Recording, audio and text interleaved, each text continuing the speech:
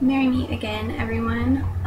I found a way to do this quickly and easily and so that it works. So I wanted to come back and show you. And also, I got some more information downloaded into my conscious brain about herbs and plants that I wanted to share. And that has to do with choosing which ones to work with and yeah, figuring out which ones will be of help to you at the time. Another way to choose them is to, it was obvious to me and I didn't put it in the video, so this is a little clip I'm adding in, but another way is to ask for guidance and become receptive, meditative, and release attachment to getting an answer right away. Just have faith that the answer will come to you. The clearer your vessel is, your body vessel, the better this works, but nonetheless, give it a try. So for instance, you might just be feeling like you want to change and not know what's wrong, and you could ask your higher self, your spirit guides, etc. What are some herbs or foods that would be good for me to work with? And of course you can do the opposite and say, is there any herbs or foods that I need to get rid of right now to make me feel better? But you can do that, just ask, are there any herbs, crystals, etc. You can do it with anything, but since we're talking about herbs, are there any herbs that would be beneficial for me to work with right now? And if you have a specific dilemma, something that you're trying to change, you can do this as well. You can say, what would be the best herb for me to work with for healing my anxiety, for instance. Some herbs work better with some people than others and in certain times. So if you were to just look up herbs to help with anxiety, you might come up with a whole list of them. But the one that's, and some of those you'll have a very slight benefit from, some you could feel a whole lot better from, some you might not even be able to feel any difference from. So that can be really helpful in asking which one would work best with me right now, because it's just, I don't know why, but it works.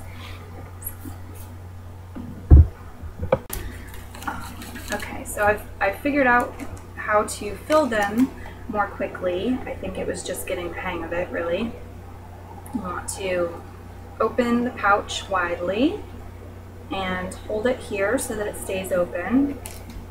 And I'm making a bit of a mess on my ironing board, so you may want to use a plate or something, or a clean, like a piece of paper or a coffee filter or something like that, so that you can fold it and put them in here. Use a filter, not a filter, a funnel. You could also do that, but now I'm getting bigger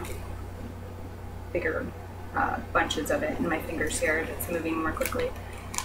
So plants definitely communicate with us. Thinking of communication only in verbal context, like thinking that they're going to put words into you're going to hear words from them, is really limited.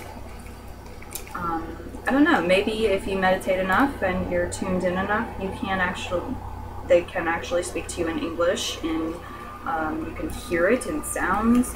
I'm not sure, but what I have experienced is both with crystals and with plants, they will communicate with me in a couple different ways. I can feel their vibration, and you can too, to some extent. Everyone can feel that. I mean, you just think about the way you feel when you approach certain flowers. They give off a vibration and you feel something, right? That's communication. They're communicating their essence to you and you're receiving it. So I sometimes feel the communication and I will feel drawn to an herb. And I frequently, if I don't know why, like in my memory, I have certain remembrances of herbs and plants, and how they correspond to things. Sunflowers are one that I find particularly powerfully obvious. They have this sunny energy. They're really good for happiness. And so I just, I knew that without even looking it up. So there's some of that goes on, but also if I don't know why I'm feeling drawn to a plant, I will look it up, and I can't think of a time when I've done this and I haven't gone, oh, okay, that makes a lot of sense. It's just instantly clicked. And I have definitely found myself like drawn to certain foods, certain plants at various times, and I didn't know why. Okay, see, and that's how long it takes.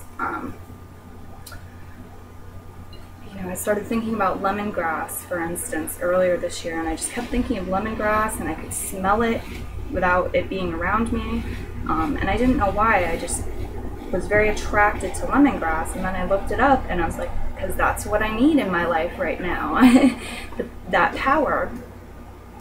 So I believe that there's some sort of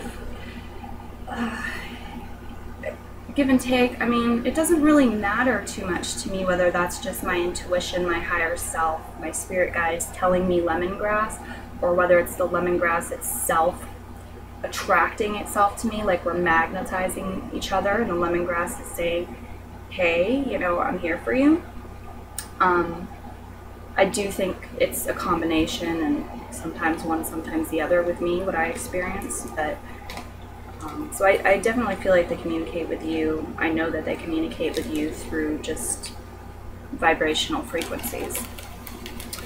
Another way, oh, I'm sorry, I'm getting a little off track because I'm multitasking here. Here, let me show you, because this is just so quick and easy. All right, we just fill these up, and I found this is not a curling iron, this is a hair straightener, and this works beautifully. Curling iron might work beautifully as well. My iron just wasn't getting hot enough, so be safe, pay attention to what you're doing when you're doing this.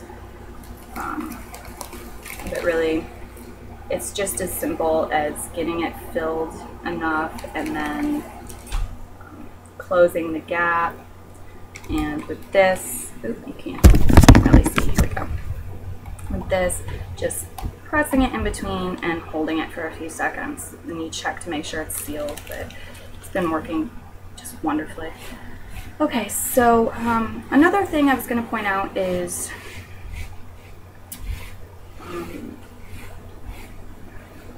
now I lost my train of thought. Sorry, here we go. We're done, ta-da! So that's some St. John's wort.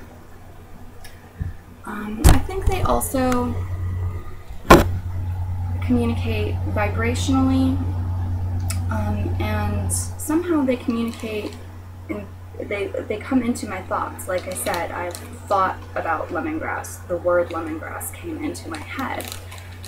So I do feel like there's a certain magnetism between your higher self, your soul, your spirit guide, your intuition, etc., and different herbs, plants, crystals, etc. You put out vibrations, like vibrational requests, wanting assistance with something, say depression, okay? You're wanting assistance with that. And when you're on the right frequency to receive it, I feel like various things in nature, crystals, herbs, foods, etc., will respond to that and say, hey, I'm here, I'll help. And that will come into your mind. You can, if that's not happening for you, if you're not there yet, and I feel like I've become better at this over time through evolving my spiritual practice and making it a higher priority, so that I do more meditation, I do more chakra clearing. I do more of various things, but just spiritual stuff, spiritual work, energy work, etc. If you're not there yet, you can just look online, look up correspondences for whatever you're looking for. If you're looking for something to help with your depression, look up herbs or crystals that can help with that. And then you can pick the ones that stand out to you or the ones that are easily accessible to you, etc. And do it that way. You can also, take the time to just read up and learn about herbs and crystals and things, and even when you forget that consciously, at least some of that stays in your subconscious mind, if not all of it. That information stays in your subconscious mind, and you may be able to intuitively come back to it. You may think of like St. John's wort or something later on when you're depressed, having seen it. So those are a couple ways to choose your herbs and crystals as well, but your foods, your herbs, etc. I tend to pay attention to how I feel when I'm, I get something like that also, because people can, if you become addicted to things, you can, they'll come into your mind, obviously, and you'll want them, and you may misunderstand. I don't really think that's a concern with things that are healthy for you, but that is a concern with things like meat, dairy, eggs, tobacco, GMO'd foods, corns, GMO, and so forth. Okay, here we go, simple. And now I've got all of those bags done. It didn't take me long at all, maybe 15 minutes. Okay, so that's all I have for this video. Thanks for watching. Thanks for everything. And until next time, marry me again.